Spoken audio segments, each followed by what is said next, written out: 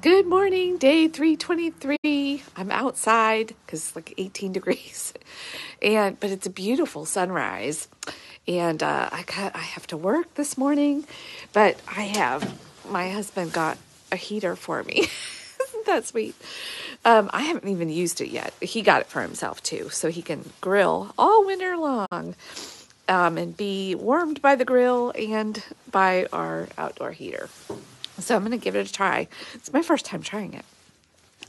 Anyway, I read Hebrews chapters 5 and 6 this morning. I was going to just do 5, but then I went on to 6, and I'm so glad I did.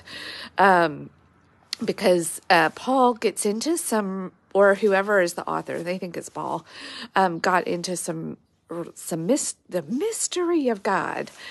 And he's almost chastising at first in chapter 5, like, y'all are spiritually dull. You're so caught up in just the basics. You're like babies. Like, why are you still at the basic teachings of Christ? You need to go deeper. Like, you're still here. You're stuck here. Like, God has so much more for you, but it requires, and these are my words, like dual thinking, going into the mystery, knowing that when he speaks to you,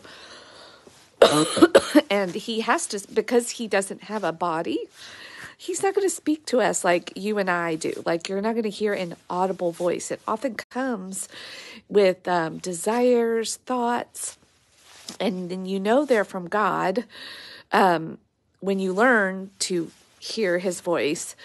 And if you're not sure, you have God's words to sort of measure it by and go in and check in with. If it causes you to harm somebody, if it causes harm to yourself, if it is, something that is like meets the foolishness standards of the word, like, that's not of God. That's you. That's your own desires. But when God places a desire on his heart, there's some criteria he's given us, so that we can kind of make sure, like, is this really like what? And once God gives you his word, he honors it. That's where the faith of us, you and me, comes in to help us, to remind us, okay, just because he gave us a promise, a desire, a hint of something coming, doesn't mean it's going to happen right away. We need patience, endurance. And Paul goes back to Abraham, and that God not only gave his promise, but his oath. And he talks about how an oath is even, he putting something at higher accountability outside of yourself, like giving yourself accountability. And I thought that was really interesting, because there's a promise, there's our word, there's a promise, like we put that like stamp on it, like I promise. And then there's an oath, like even going deeper, like with an outside higher authority accountability. And I think about things like this a lot now, because I'm committed to sort of transforming. God put on my heart, I have more for you, but it requires you to go through some changes. Change for humans is hard. And so I had to learn how to embrace promises and oaths and accountability to help me and support me on days when my flesh is weak. Like, no, I don't want to do this. I want to have the comfort of doing the same thing or being the same way. I'm tired. So I've had to really commit to new ways of being. And that's what Paul is asking these folks to do. Like, grow up, move beyond. It's going to require more of you, but God has promised. He has promised. Not only that, he's made an oath. But you have to step up and do your part and have hope that it will actually come true, which is faith, and to endure the harder part of not having whatever it is that you're hoping for. Whoa.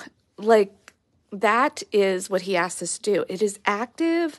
It is, and this is what Jesus came to show us the way. And it says he went into the curtain, into God's inner way of being. I don't know if I'm saying that quite right or the way I want to, but it's what's coming out now.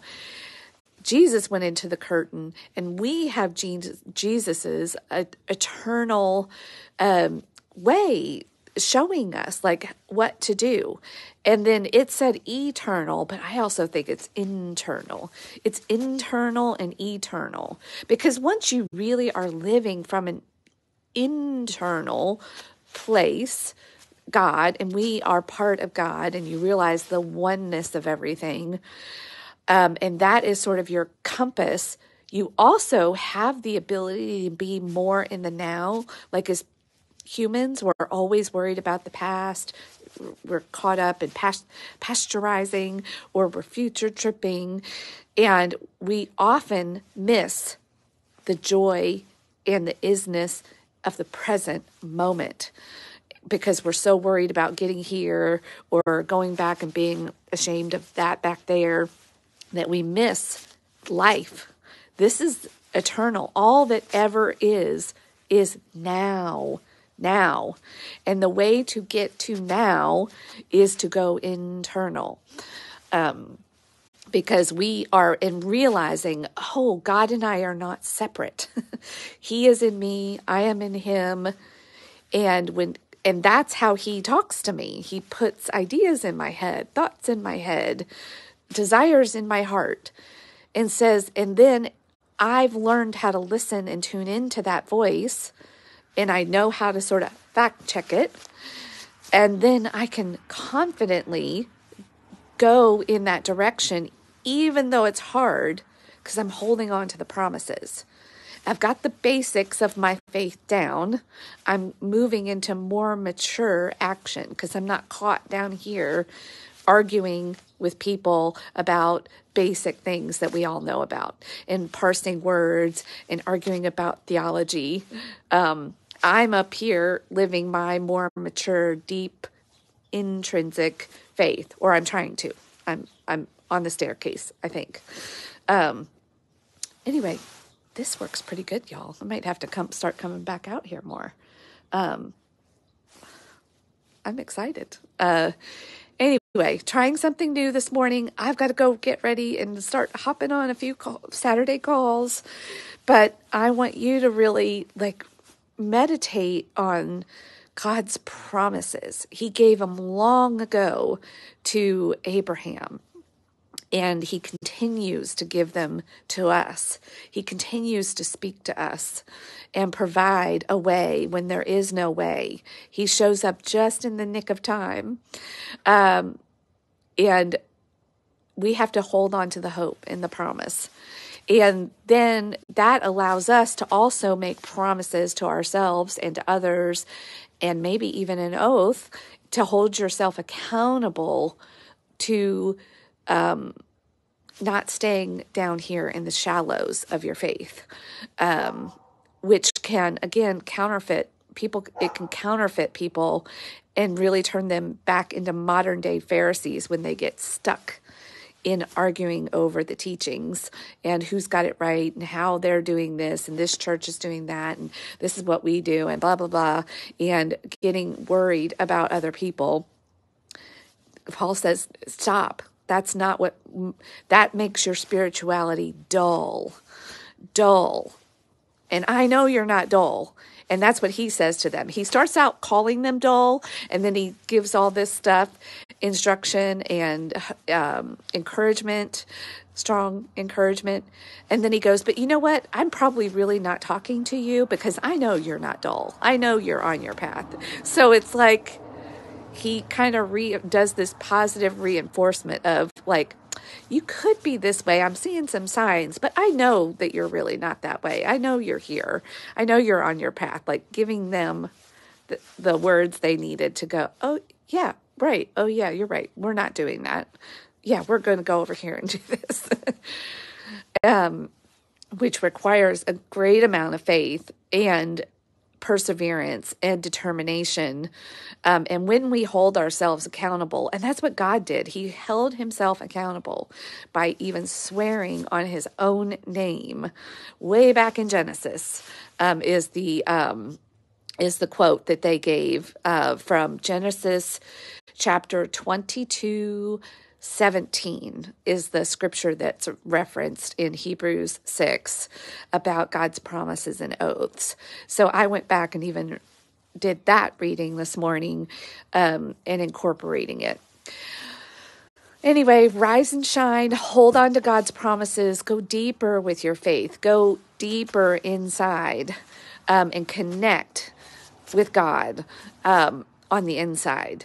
He's not out there in the rules and in semantics and theology with people, although that can make us puff up our own pride and make us think that we're very deep Christians. And we've got to go inside and do the deeper work of maturing and becoming who we're supposed to be, which takes a lot of faith and determination to transform, to transcend. And this is actually how we encourage others in their faith, is by doing our own faith walk. Actions speak louder than words. Okay, I really do have to go hop on a call. So rise and shine. Have a great day. Bye. Good morning.